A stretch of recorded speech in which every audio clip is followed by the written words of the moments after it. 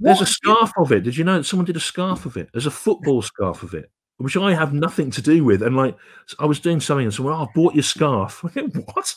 I thought I'm like a scarf millionaire now. But it looks like an England football scarf, and it's got, if you say you're English, you get thrown in jail these days.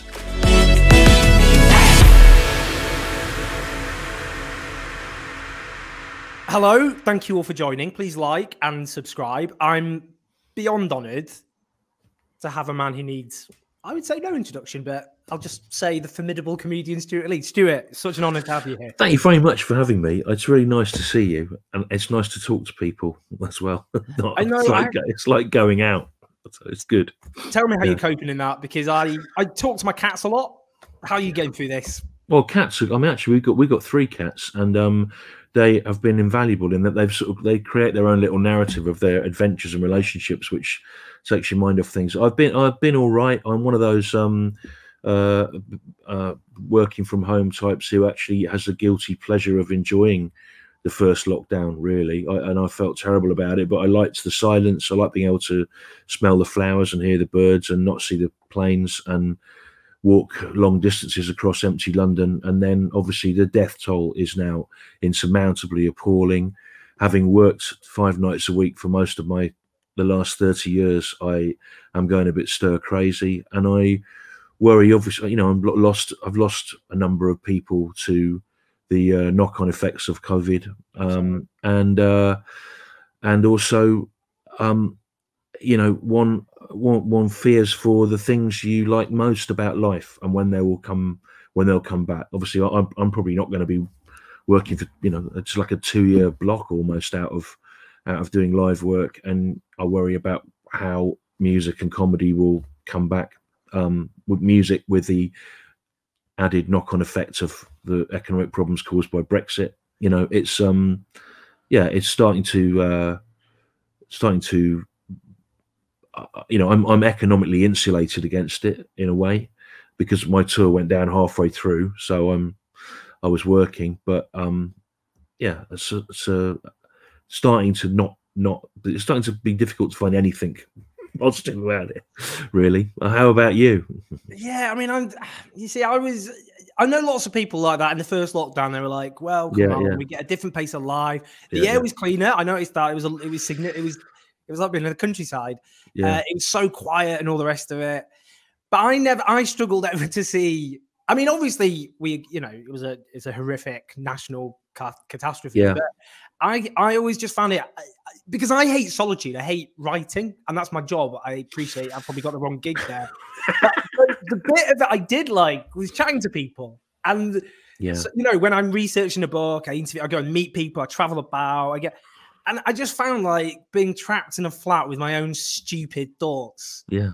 I mean, well, I also think, I mean, you're a frontline participant in the culture war, and I feel like that's been happening in a kind of insane bubble where lots of things have been said that have no kind of practical application to the world because we're all isolated. And you know, the last tour, which I will resume at some point, I've got about 70 dates left of it. You know, I wrote it at the back end of 2019, and the first half of it was sort of about the culture war. You know, and if I were to put that back on the road now, it would be a nostalgic look at 2019, which was already seems like a more civilized, less intense time in terms of how that debate was going on. So, you know, it was weird, isn't it, in terms of that? I mean, we'll come back to a bit about the culture war a bit later on, but it seemed to be this iron law from basically 2015 onwards that however bad you think things are, things can always get a lot worse. And 2019 just seemed like by then it was like, this is just getting ridiculous and silly, and then the world collapsed. Yeah. So turns out there is still a long way. And then this year begins, you think can't be worse. And then there's a coup d'etat in the United States. Yeah, it's like the Sam Kinison line. I can't even remember what routine it's in, but he goes, "We've hit another layer, let's keep digging." It does feel like that. You know? Just before we talk about stuff like that, I want to talk about your new film, King Rocker, which is a genuine masterpiece. It's very kind to say that. It was done with me and Michael Cumming directed it and edited it all in his shed, so he deserves a great amount of credit for that. So, Mike and your shed. Here's to both you, your shed, and your talent. Just tell me, this is about the Nightingales. It's a really fascinating documentary. It's full of humanity and warmth, but it's got lots of layers. Just tell us about how it came about and what you were trying to do with it almost. Well, when I was a kid, like lots of men of my age, I used to listen to the John Peel show, and the Nightingales were on it all the time, and they were from Birmingham where I grew up, and I really liked them, and I liked the words, and I found them very inspiring. They had a comedian on their record label called Ted Chippington, who's the reason that I do stand up. And then when they were in various kind of manifestations. They disappeared for about 10 years, and when they came back in the noughties, Rob Lloyd, the singer, had heard that I was a fan and asked me to open for them, which I wouldn't normally do that, but I did it because Ted used to open for them, so it seemed fair enough. And then I got to know him, and about 10 years ago, he said to me, you know, could you make a documentary about the Nightingales, a bit like the Anvil documentary, which is about a sort of unlucky heavy metal band? And I said, well, yeah, I don't think it should be like that, though, because I think the Nightingales are one of the great post-punk bands. And so I spent about 7 years trying to figure out how to do this. Obviously, you know what it's like. You take ideas to broadcasters, they're not interested if it's someone they haven't heard of. Everything now is commissioned by sort of algorithms, so it's how do things relate to one another. So if you've got a genuine new idea or an outsider that's not been written about, it's quite hard to land them. Also, I would probably have found myself replaced in it by some younger person with a better Instagram following, and so we just wasn't really getting anywhere. And then by weird coincidence, I found out that Michael Cumming, who's a director who did Brass Eye and Toast of London, who'd done the pilot of my comedy vehicle series, was a big Nightingales fan. This was about 3 years ago. And I said to him, do you want to try and make a film about the Nightingales? And we'll just do it ourselves. So we raised a bit of money by doing we did about 3 shows where I did stand-up work in progress, and he showed a film he'd made about Brass Eye. And about 500-600 people came to them, and we got that money in, and we did a little bit of crowdfunding, and some very strange people donated, and we just got on with it. Really, we had about 12 days filming with a crew who we had to pay. The rest of it, there's such warmth towards Rob Lloyd, the singer of the group, and the group itself, that lots of people helped out for nothing. We realized pretty quickly that it was going to have to be a story about Rob. And then I remembered when I was a kid being interested in this forgotten statue of King Kong in Birmingham city centre that was abandoned but has now been kind of critically rehabilitated by the Henry Moore Institute. And I thought that would make a good counterpoint to the story of Rob. And the film came together. We finished it. Michael had learned to edit. He edited it in his shed in Northamptonshire, in his garden. He finished it in March. We were going to tour it around cinemas to make the money back. Lots of little art cinemas were interested. It was going to be in the Sheffield Documentary Festival, and then the COVID came. I don't know if you've noticed that. Oh, so we couldn't tour it around. We tried to place it with broadcasters, again mainly to bafflement and lack of interest, and then bizarrely, Sky Arts, which is now free to air, have taken it up, and it's on the 6th of February, Saturday night, on Sky Arts at 9 p.m. And that is the nuts and bolts of it. Now you have to ask questions about the textual nature of it. Well, as you know, I'm a very high-profile cultural critic. It's my bread and butter. I mean, it's interesting because it did. Obviously, I instantly thought of Anvil, the story of Anvil, which I loved. It was a great. That's a great documentary. But I mean, I preferred this. I mean, partly because, as you said, I mean, Anvil they were. No offense. I mean, they know this. They did a documentary about it. They never achieved stardom. They were the heavy metal band that never made it. And the Nightingales, who I confess I didn't know much about. No one does, that I'd heard of. Yeah. That, you know, obviously they were in a different league. I mean, I'm really interested because Rob, I loved the guy. I thought he was, you know, instantly liked him, instantly likable. People see why. What I thought was interesting, he's from he's a working class musician, and you know, pop music was driven so much by working class artists, from working class communities, And I remember, I don't know if it was Jarvis Cocker or some member of Pulp talking about this, which was that it was possible before the kind of attack on the welfare state and so on, for aspiring musicians and other artists, not just musicians, comedians, and artists of different kinds, that they could support themselves and then, you know, be able to hopefully aspire to their dream of becoming, a band that makes it. And that's become so much harder now. And you know, a lot of, if you look now, the evidence, the statistics show about music, pop culture, the number of people from privately educated backgrounds, and only 7% of people go to private schools, but they're disproportionately represented. People from more privileged backgrounds, that kind of tradition of Rob Lloyd is in decline, isn't it? Yeah, well, I have to flag something up here now, which is there was not a stretched imagination by which you could say I was working class, although I'm not as middle class as people slagging me off on the internet like to think.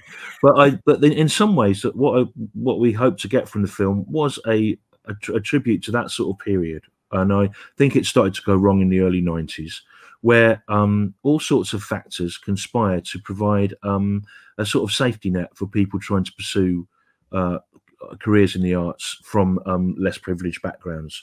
First of all, you know, you had housing benefit, you had squats. If you went to college, you didn't come out with a huge debt.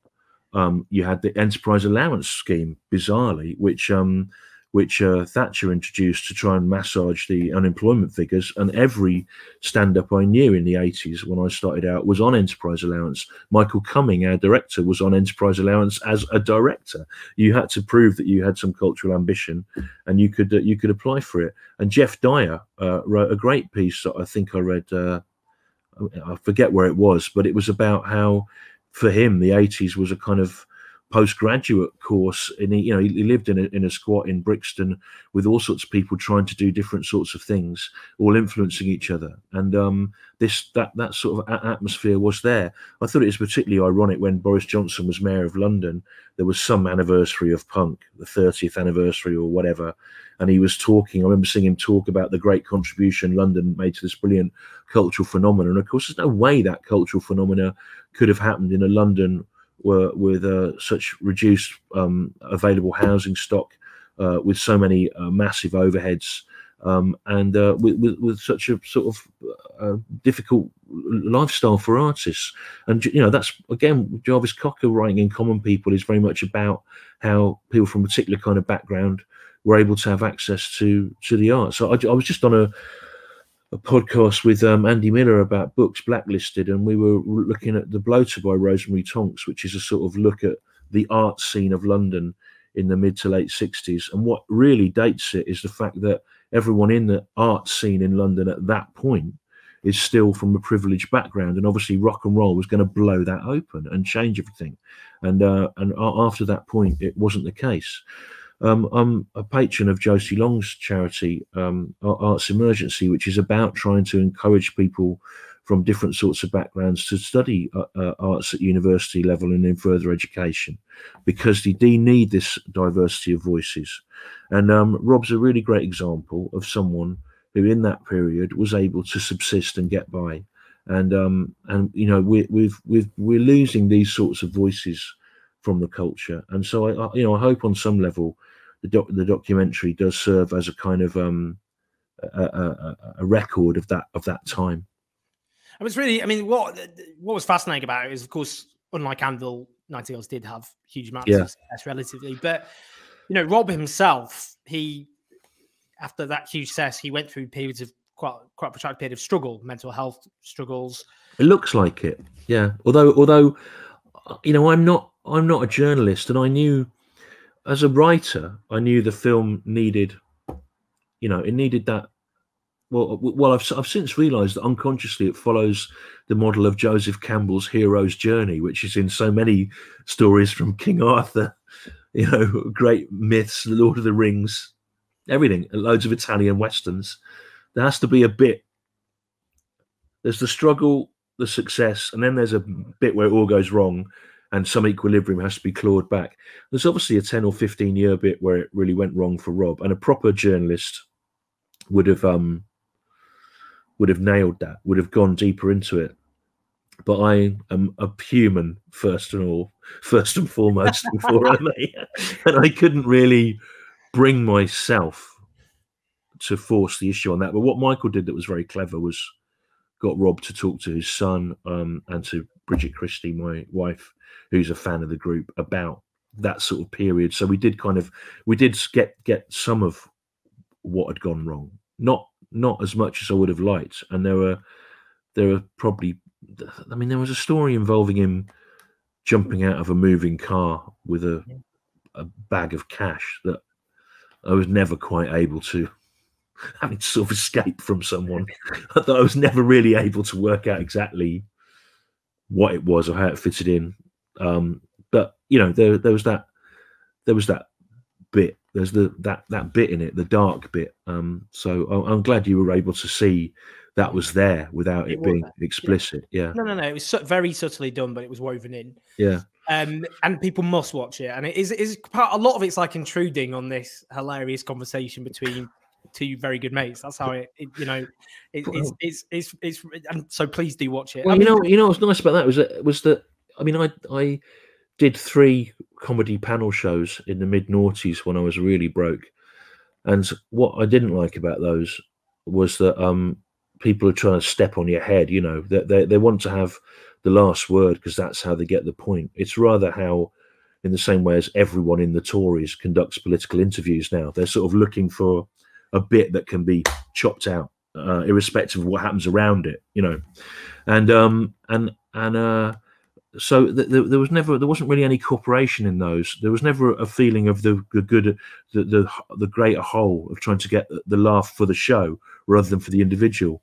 But in conversation with Rob, the conversations are really funny in a way that they're not on panel shows, because they're just some people laughing generously at each other, and so people have really said that about it, that it's fun to watch people just really laughing at things each other are saying rather than it being this sort of peacock display of wit. And exactly. I think it's particularly good at the moment because there's loads of footage in it of people in pubs, packed pubs, laughing and drinking and being nice to each other. It's so terrible. You think, oh God, when will we be able to go? You live near the Lexington, don't you? I do, yeah. That's where you had your horrible thing, wasn't it? Being up by Nazis. Yeah, you're all right now. Oh yeah, totally fine. Yeah. I'm tougher than I look, which is a very, very low bar. Yeah, yeah. I like the Lexington is what I think of a lot when I think of what can't you do. I actually think of the upper room of the Lexington, where as being one of my happy places, a room full of people all looking at a stage drinking. Anyway. I mean, that's I mean, it's funny the Lexington. I should emphasize because I feel really bad about the Lexington because they were all over the news. It's the last place you expect to be beaten up by someone. Nice. It's a really nice place. Yeah, it's a lovely place. You didn't expect someone with quite literally a house full of neo-Nazi memorabilia to be turning up and looking for lefties to gain back. But in terms of, I mean, I did feel a bit moved in the film. Partly, I think we're all on an emotional edge, seeing people in pubs laughing, drinking. Yeah, very natural, non-contrived humor. People not having to socially distance.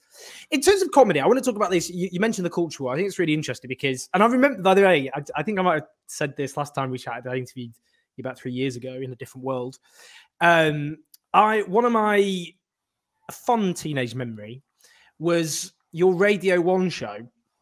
It was on a Monday evening, I think. Was it? Monday? I think it was. Yeah, with me and Richard Herring. That was. It was, and it was. I was like 12 or 13. Yeah. It was after I was supposed to go to bed, and I had this little kind of transistor radio, and I'd always every Monday. I remember this. I'd lie in bed and I'd have to turn the volume down so they couldn't hear it. I'd have to pretend to be asleep. I'm not joking. It was the highlight of my week. when I was 12. That's one of the nicest things I've ever heard, because that's how I used to listen to the radio when I was 12, and the idea that it was somehow illicit and that you've helped to make something that someone consumed in that way is delightful. So thank you. No. I remember the Batteries one once, and that was my highlight of my week. Ruined. Yeah. You couldn't go back in those days and listen to shows you'd missed unless you'd recorded it on a cassette or something. Yeah. So in terms of the culture, there's this at the moment. It's kind of one of the fronts of the culture war is so-called woke comedians at the BBC. Yeah, and I suppose in a way they're kind of the right and the Tories. If they were going to be emblematic of the sort of comedian that they kind of make a demonic figure, they'd probably think you, wouldn't they? Well, they do, but the clever ones, they then try to say, but I'm all right, and Stewart Lee's all right because he's actually not just parroting. They try to sort of then go one further and make out that they're not just against people because of their politics, or against them because of quality, or whatever. There's sort of this other thing happening now. But we have to be careful discussing the BBC's attitude to so-called woke comedians, because actually the debate about it, like so many of these things, was entirely fabricated by the right. In the week that the new guy took over, Davey. Was that his name? Tim Davey. Yeah. He was expected that week he would make some announcements about the direction of the BBC. On the Monday of that week, the Telegraph, I think it was, ran a story from an unnamed source within the BBC who said that Davey was expected to clamp down on woke left-leaning comedy, and that that it was all biased and whatever. Then this story really took off, and by Tuesday or Wednesday, because of the Telegraph's unnamed source, people like me were being rung up by podcasts and news sources and whatever to comment on it. And I remember saying specifically to the Times that I wasn't going to comment on it until we saw whether it was actually true. Because these things have a habit of not being true, don't they? Whether it's about the statues or the National Trust or whatever, there seem to be these unnamed sources who are happy to talk to the Telegraph that then turn out to say things which can't be attributed to anyone and don't have any relationship to what then actually happened. So by the middle of that week, there was this whole culture war being fought. Nish Kumar, as usual, was being used as a political football in it. And it had really kicked off. Then on the Thursday, so there was all this stuff about these news stories about how the woke comedians were going to be clamped down and whatever. On the Thursday, the new director did an internal speech to the BBC, which was only available on the BBC's in-house, broadcasting network, about what his intentions were. I managed to hack into it. Because I am like Sauron and I control everything, and I heard a journalist say to him, "Are you going to clamp down on left-wing comedians?" He said, "I've no idea where this story came from." He said, and of course there will be more criticism of the government from satirists at the moment, because the government are the people that are in power, so inevitably they're going to be criticised. But it was too late, because by then the made-up culture war story had been placed, and the Tories have a number of attack dogs that they put out there with these fabricated stories. Ben Bradley, until recently, was a fairly useful mouthpiece for all this kind of bollocks, but he seems to have overshot his bolt recently. This is how they do it. They do it. They on the day this week when Boris Johnson was talking about the need for people to be more kind and considerate and whatever, some other Jenner was out there making up stuff about the statues issue to do with talking about commemorations of slavers, and he was using the usual stupid terminology about the wokerati and whatever. And the best thing to do with these things, I mean, here we are talking about it, but the best thing to do with them is to completely ignore them and the people that try to say them, and not engage with them at all. Because what they're trying to do by making up these stories and putting them out there through their mouthpieces like the Telegraph is to provoke you into responding in some way. And if they can provoke you to respond in an angry way, then you become a caricature of the angry black man, or the uppity black woman, or the miserable left winger, or whatever, and that gets snipped out and circulated around. And I admire the restraint with which, when you're on those newspaper review shows, Owen, and I know you have to do them because for a commentator like you, it's your bread and butter. But to avoid being wound up, because that's what they want. They fabricate the culture war, they make up the story, and then they want someone like you to say something unguarded about it because they've been wound up. And this is a strategy.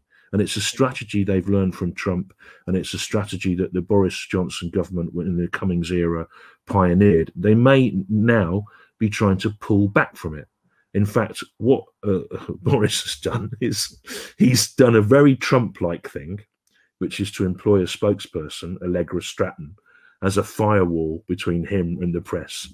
Although now the job of this Trump-like spokesperson appears to be having to deny that Boris is like Trump, which is really funny, given the reason she's been hired is because somebody obviously thought that worked for Trump when he had this sort of succession of sort of not nicely turned out women lying for him. So, but I mean, I don't know how you stand it. That's why I could, if I were to go on Question Time or something, and I'm asked to do these things, I would set back the cause of liberal politics in Britain by about 20 years, because I'd end up punching someone in the face. So I don't know how you do it, really. Punch a wall before you go on television. Right, okay, yeah.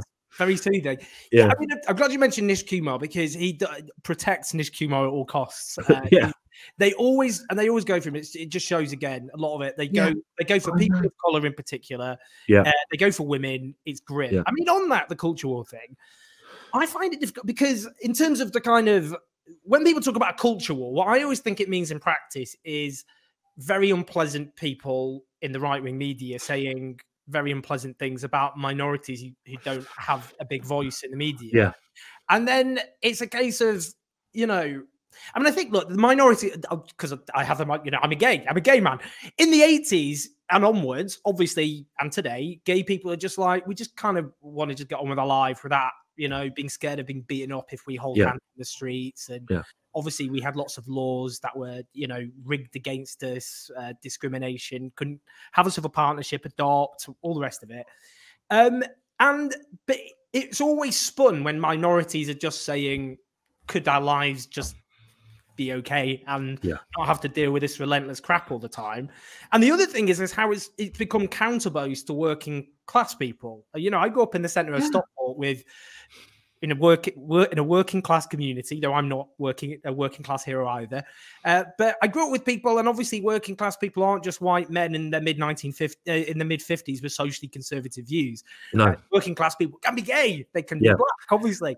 And I think that's the issue, isn't it? It's on the one hand, it's kind of basically their view is with they're waging a culture war, and if minorities ever try and deign to respond, then it's a case of you're the one waging the culture war. This is deliberate. It's a deliberate attempt to frame it as a conflict between ordinary, decent people and all these gays and black people and wokerati and artists. And my wife Bridget will get attacked online as being an example of a university educated middle class liberal, and she isn't university educated and isn't middle class and comes from a large working class family whose parents worked in manual labor. But her position in the culture war is only understandable to these binary arguments that she must be of that, and this assumption is made, and it's it's crazy to make these to how we're allowing this to happen, and it worked in the States. We've seen where that ended up, and we need to pull back from it. But obviously, as a comedian, I worry that on some level the comedy part of me contributes to that, because I like to take extreme positions in comedy. I'm not the job of the comedian isn't to be this reasonable person sort of having these thoughtful discussions, but when I'm talking to you, I can be I can be normal. Yeah, I like the idea. So as a comedian, it's like, well, actually be careful about what you joke about because you've got to think about the societal impact. Yeah, I mean, it's not really how comedy works. You get this, you get like, you used to get attacked for things you'd said. Now you get attacked for things you haven't said. Like you might do a joke about sausages or something, and someone will put, when are you going to do a joke about the paedophile gangs in the north of England? It's like every time you kind of just, it's like you have to sort of append that to everything you do. And now we joke about, yeah. I mean, on that, isn't that the problem with this debate? I mean, as you said, it's not something we should all generally be drawn into as a discussion, but right-wing comedy isn't the problem. I mean, I think, Have I Got News for You's producer is a conservative, or one of them is, and said the problem isn't that we don't try and get right-wing comedians, it's they're just generally not that funny. I do think there's an exception. Jeff Norcott, I've interviewed him. I think he's quite funny. But isn't the problem that it's a lot of it is punching down? Well, it gets discussed in these terms, and that was a phrase I think Chris Rock coined. Although, again, if you were to go back and look at some of Chris Rock's stuff from when he started out, certainly attitudes to sexuality are a bit breathtaking now. But yeah, I don't know. I mean, on the whole, there hasn't been a good right-wing stand-up, and when I wrote about that a long time ago now, I tried to think of it in terms of clowning, and that on some level, a stand-up isn't the same as a columnist. It's not the same as Jeremy Clarkson writing a column or Rod Liddell writing a column. A stand-up is a live thing. And it's like it's a clown. It's an archetype of that kind of comedy, and the clown on some level has to be a sympathetic figure, normally a tragic figure, on some level. And so, because of the way the world is stacked, a liberal comedian or a comedian complaining about social injustice or whatever is always going to be a tragic figure on some level. And I thought this was one of the great things about Jeremy Harding, is that the gulf between what he wanted and what we were given was so vast that he was never going to be anything other than an unhappy, alienated man. And so I think that made him a sympathetic character. Whereas when the right appear to control everything and to be able to get what they want, it's harder for them to fulfill that archetype. I think there will be better right-wing comedians in the future, because at the moment the ones that are getting exposure aren't great, and some people I think are aligning themselves more with the libertarian cause or the right, because actually now the cowed BBC is desperate to get them on to show that it's got balance. So there may actually be a career incentive in going that way. And once people, it's a bit like when people used to say there were no, particularly good acts from particular minorities in any area of life. Once you put some out there, then people from those areas of society think, oh yeah, we can do this. So I suppose what I'm saying is that it's sort of it's a bit like encouraging. No, I can't go. But anyway, it's it'll start to turn. But now it's definitely a career move. It's a career move to be of the right. I always thought it was weird that the BBC got blamed for this perceived bias in comedy, because in the 90s, the BBC was made to hand over lots of its production to production companies, and they source the comedy from these production companies. So who is on our screens is largely decided by 2 or 3 large production companies that provide the comedy to the BBC, and the BBC having been told it had to do that in the interests of a level playing field. So and those companies they have no morality. Something like Phil McIntyre is as happy to tour Nish Kumar as it is Douglas Murray. It doesn't have a morality or a political position. So they just put together things that they thought would sell, and the market will decide. And you can criticize me as much as you like, but the fact is 250,000 people will come and see me live, and I'm not on TV all the time, now. So, the market is there. In fact, even Farage said that when Paul Nuttall from UKIP was saying that Johnny and the Baptists, who are a great, funny, left-wing, satirical musical acts who get no TV exposure and will bring a house down if you go and see them and leave you feeling like you're walking on air. He wanted them to not be able to play any publicly funded venues because they had a song making fun of UKIP. And Nigel Farage waded in, and this was after UKIP had an old school right-wing racist comedian at one of their events, and said that the market had to decide, which is quite interesting. He was cleverer than Paul Nuttall. Yeah, hard to remember now, isn't it? Forgotten leaders of UKIP. They get through about one increasingly unhinged leader every 6 months now. And you can check them up on Twitter. They're just like random trolls off Twitter. But on that, isn't the thing with right-wing comedy, and it kind of reflects, I think, the trajectory of a lot of the kind of populist right, where they've basically become like a guy coming up and burping in your face and going, did that disgust you? Yeah. As in they're constantly obsessed with, they sort of parlor this alternative to Twitter.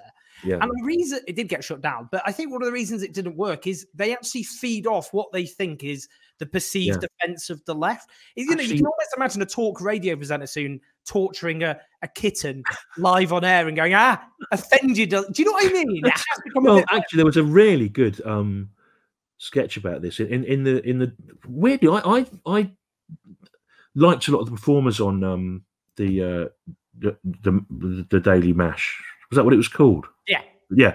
But I didn't really like the format. I don't really like people sitting behind desks and reading things out.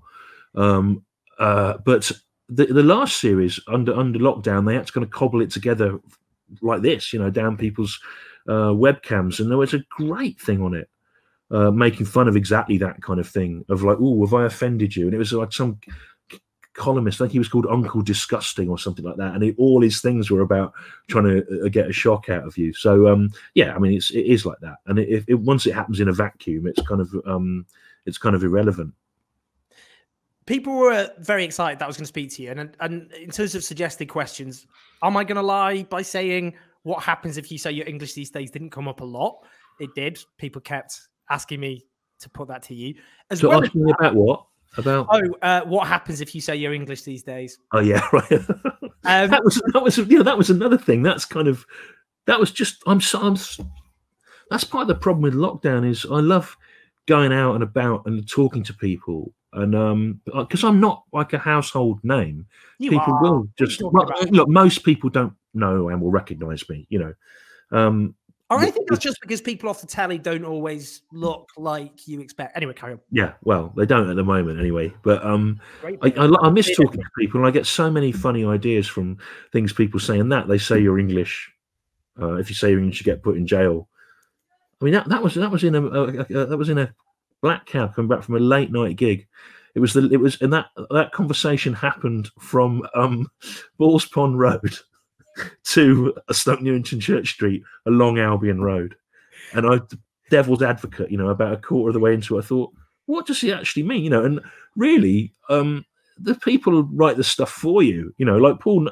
The thing of mine that Asian Dub Foundation sampled, which was the New Year #1 pop pickers in sales charts, coming over here, that was just basically a transcript of some stuff Paul Nuttall had said, just exaggerated a bit. So I kind of feel a bit. He should get a credit. Really, he should get a credit for the writing. It's become one of the main. It's become one of the main memes on the internet. It's become the new Godwin's law. Sooner or later, every conversation on the internet will end up with. So do you? Blah blah blah. You get arrested. You get arrested just to say you're English, and people. They finish the line. There's a scarf of it. Did you know that someone did a scarf of it? There's a football scarf of it, which I have nothing to do with. And like, I was doing something and someone, I bought your scarf. I go, what? They thought I'm like a scarf millionaire now. But it looks like an England football scarf. And it's got, if you say you're English, you get thrown in jail these days. It's got the judge from the Monopoly board going like that on it. I mean, I actually found the bloke on the internet, and I went, I don't mind, but give me some. I'll sell them at gigs or something. Yeah, I know exactly. At least get some commission out of it. Yeah, I know, yeah. The more serious question: someone asked, what state will live comedy in the arts more generally be in after the pandemic? Well, I don't know. It's terrible, isn't it? I mean, I was just about this morning. I mean, I'm okay.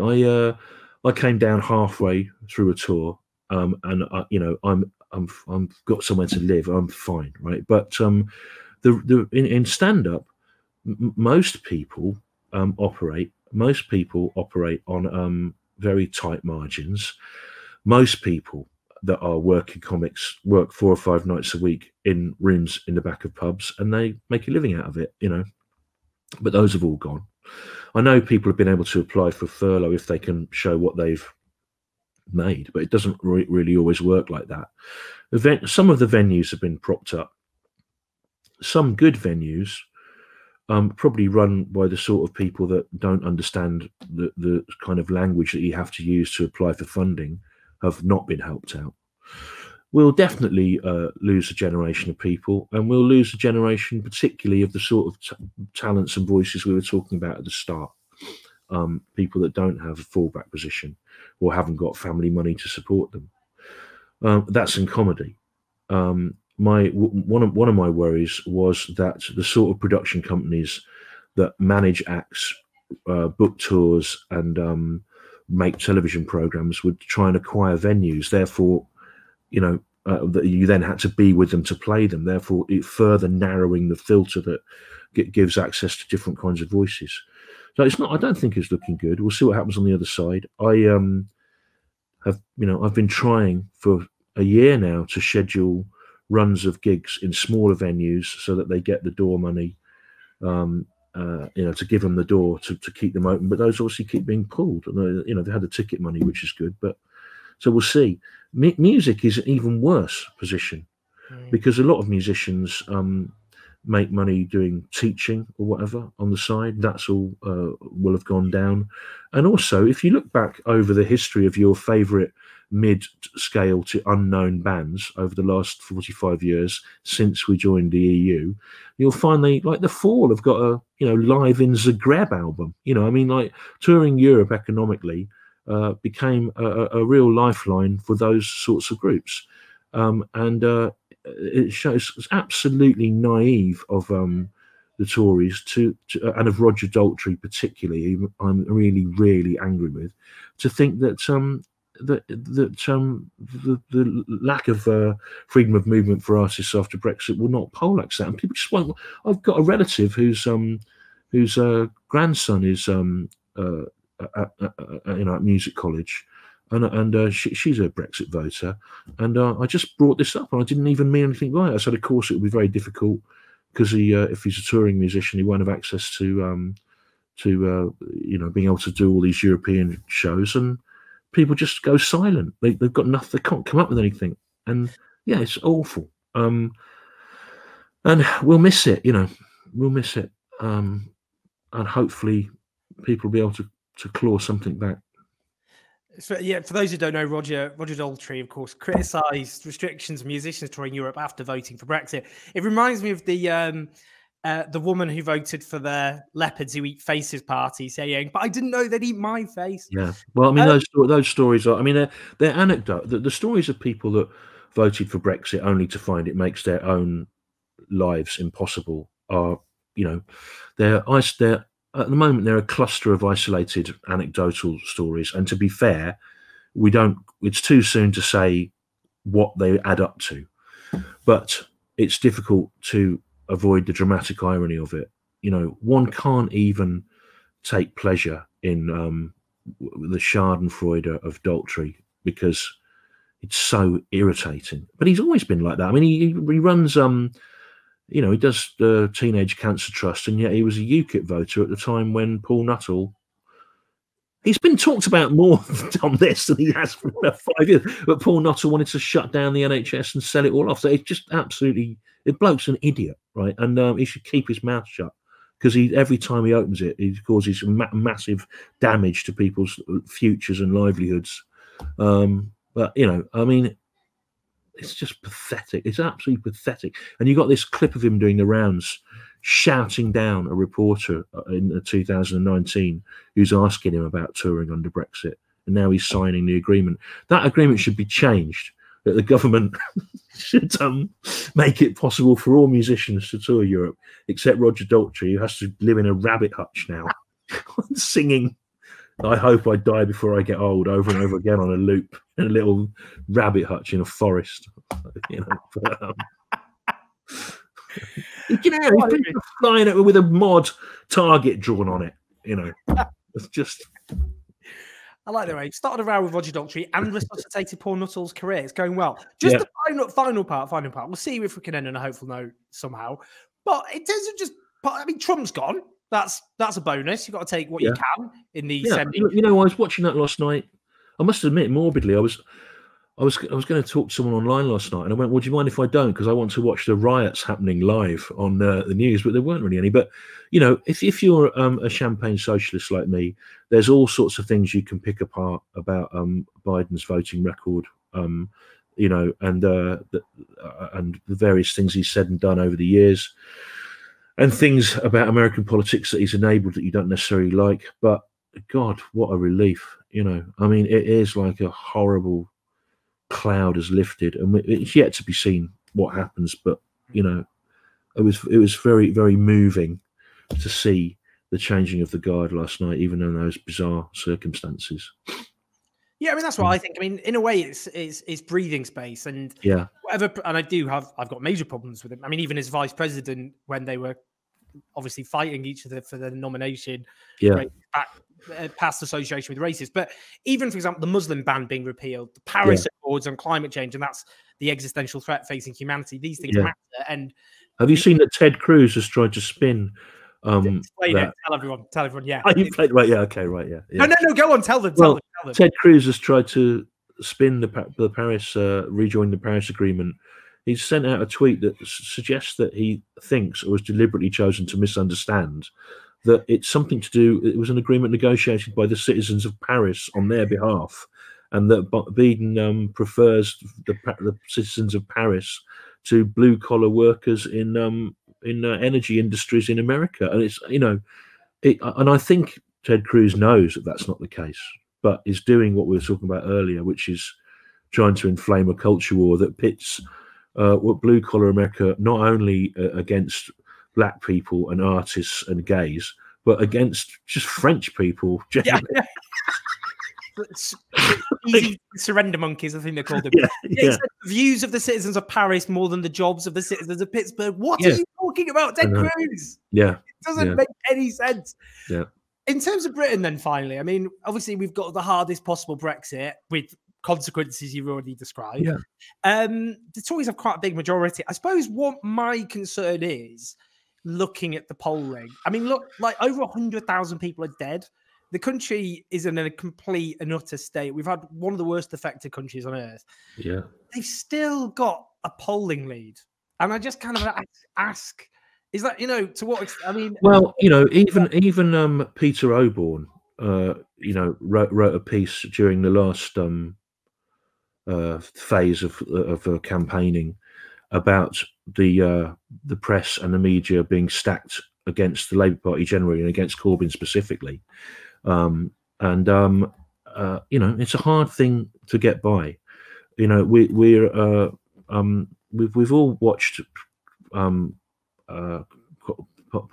Minister's questions, where Keir Starmer is able to ask, you know, the sort of logical questions to Boris Johnson that anyone could ask, really, and yet his rubbish answers to them rarely make the news. I think it's a struggle against the biased media. I mean, when Sky Arts wanted to buy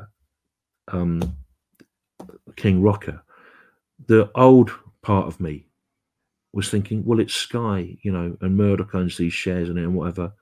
And I always had, I actually turned down a better Sky deal financially to do work with the BBC in the noughties, because I thought it was more moral in some way, and yet the guy that's been put in charge of the BBC now is a bloke who's donated £400,000 to the Conservative Party and is involved with those Tufton Street right-wing think tanks that seem to be invited on everything and are utterly unaccountable. Though I don't really know, I don't really know how you overcome that. I mean, the transparency of the fact that Boris Johnson has made Allegra Stratton his spokesperson, and then her own husband is getting front page news stories placed that he's written about how great Boris is. It's just, it's a terrible uphill struggle. It may be that the more renegade voices on the right, like that talk radio station that Julia Hartley-Brewer does, that now they won't carry some of their clips on YouTube. It may be that they are reined in because we've seen what's happened with Trump. But again, that won't be a moral decision. It will just be platforms like YouTube or Twitter thinking that they don't want to be held legally accountable if violence is stirred up by those sorts of commentators, which is all that's happened with Trump on Twitter. It's not a moral decision. It's just that they don't want someone suing them if someone's killed in a riot that Trump has instigated. But we'll see. I just think it's an uphill battle against a biased media, and yet the culture war has managed to spin the idea that you're getting a liberal biased media. Just finally, then, let's see if we can end on a hopeful note. I mean, I'm interested vaguely. What do you think of Labour's new management, Keir Starmer, but also in pandemic-ravaged Conservative Britain? What hope do you have? Cheer people up if you can. I mean, to be honest, if you can't.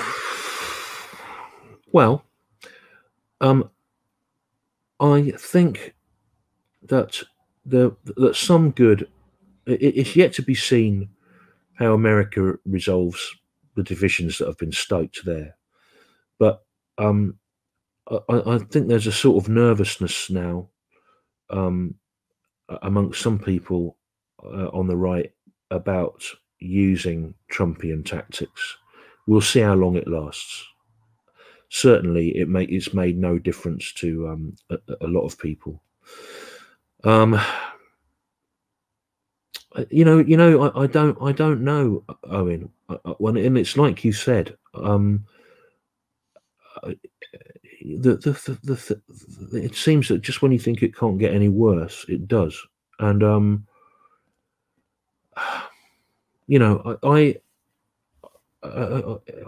it's difficult. It's intimidating. I mean, I am not as visible a political commentator as I might be, because with the little that I do, the amount of shit I get and it is often unmanageable, and I worry about how it impacts on my family and my children. I don't know personally how you cope with it, and we know that for you there have been actual physical criminal consequences, and which were dismissed at the time that you were attacked by commentators on the right as fabricated or hysterical. And whenever someone says my name in the street, my immediate reaction is to be very suspicious, because I worry about where it's going, and so it's a scary time to want to comment on things or to want to make a difference. I don't know what will happen. I don't know if will the people that were angry enough about the world to want to vote for Brexit be even more angry when they realise that they were lied to, which they surely must do. When you have people like Jacob Rees-Mogg dismissing the concerns of fishermen that he previously weaponised out of hand in such a facetious way, I just don't know. I'm glad I haven't got to write the rewrite of the hour of the touring show right now, because I feel like we're in flux and I don't know where things are going. Yeah, but look, I've got all these CDs, So I'm all right. I know. I was going to say that's a lot of CDs. You've got all those books. Be all right, won't we? I find it depressing now that if you're like 10, you won't know what a CD is, maybe, or a cassette. Yeah. Is it increasingly alien concept? But yeah, you got on that. Just finally. I mean, that's why I get angry. The point you made about the media, because when I got beat up by a man with a house full of Combat 18 and SS flags. It's really funny when you say that. I mean, I'm glad you've seen the funny side of it, because it's sort of that sentence is to have gone through saying, "Oh, he's made it up." He probably punched himself in the face to get sympathy. But the funniest bit of the trial, I don't think I've ever discussed this, because it made me, because obviously you've got to find humour in all these things. But when, he was such a pathetic guy as well. Honestly, he was so. I know, it's sad, isn't it? Yeah. He was like this 40-year-old loser, and I just thought. Yeah. But he brought in his former housemate, and they must have practiced this line beforehand, because they said to his housemate, "Would you trust the defendant?" He said, "Yes, absolutely. In fact, so much so that if I had an attractive girlfriend and I went to bed and I left him chatting with her, I would trust him not to sleep with her." I was like, in front of my court. I was like, that's your baseline of trust. You wouldn't have sex with your girlfriend. Yeah. But I just get annoyed about the riot, because that was the culmination. Normally in the streets, everyone's very nice to me. Even people go, "I don't always agree with you." I get that, but yeah. No, that's a nice one, isn't it? I don't always agree with you, but I really like that about people, and I like being able to say that to people, because it makes me feel like I'm a reasonable bloke. Exactly. And they go, because sometimes they'll get you a pint or whatever. But what annoys me is when, when I got attacked, it was the culmination. I kept having Tommy Robinson fans around Westminster trying to get me in the face. And it's the right-wing media who've whipped them up. They've been, when we talk about Islamism, we talk about who are the hate preachers who radicalize fundamentalist Islamism of the terrorist bent. But who are the hate preachers radicalizing these people? And it's anyway. Yeah. Well, I mean, I have got friends and relatives who I can only explain their change of heart and their drift towards the right and the far right in terms of they've been radicalized. And I know who radicalized them and what websites they were looking at. And I know that it's impossible to meet them now. And and we would, if those views had come from Islamism or from Abu Hamza, we would say they've been radicalized. Simple as that. But people are starting to understand that, I think. I hope so. Stuart, we've taken up way too much of your time. That was a huge honor. Well, it was really, really nice for me, and I really, I don't always agree with what you say, but I really like. I think it's really valuable, and I admire your patience when you're on those. I'm one of these news junkies that sits up, and I always watch what's on the paper's reviews, and I admire the patience with which you handle. I've actually got to the point with those though, where there's people. If someone from those Tufton Street think tanks comes on, I just won't watch it. I don't want to hear their bought lies, And so anyway, but thank you for having me. No, thank you. I just go to my happy place. Honestly, it's a massive honour, and I know people are going to be very excited to watch and listen to this. Thank you so much, Stuart. Thanks for having us. Cheers. We're never going to succeed in radicalizing politics and doing what must be done on behalf of the many if we do not challenge the dominance of the establishment media with our own media. So support Owen Jones' team on Patreon.